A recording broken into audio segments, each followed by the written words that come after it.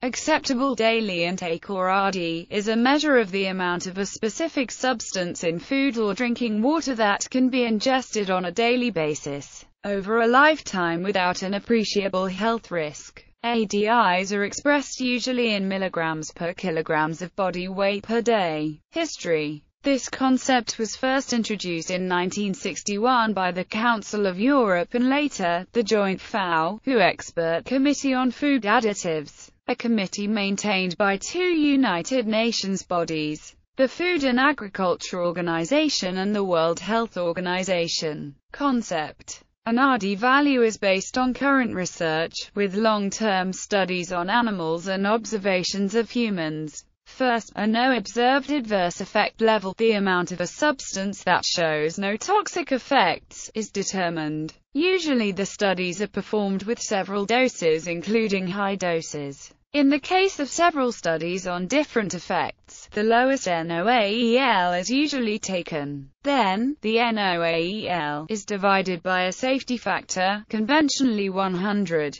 to account for the differences between test animals and humans and possible differences in sensitivity between humans. Safety factors with values other than 100 may be used if information on uncertainty about the value of the point of departure justify it. For instance, if the ADI is based on data from humans, the safety factor is usually 10 instead of 100. The ADI is usually given in milligram per kilogram body weight. The ADI is considered a safe intake level for a healthy adult of normal weight who consumes an average daily amount of the substance in question. Increased safety factors for infants have been discussed but are not needed, because elimination of chemicals is in fact often more rapid in children, and as children generally suffer higher illness rates than adults. Adverse effects caused by food additives can easily be disguised as any number of things children usually suffer with. It would be far more difficult to argue the case with a healthy adult. The ADI does not take into account allergic reactions that are individual responses rather than dose-dependent phenomena. The higher the ADI, the larger amounts of a compound are safe for regular ingestion. The concept of tolerable daily intake is often used for unwanted contaminants or other chemicals.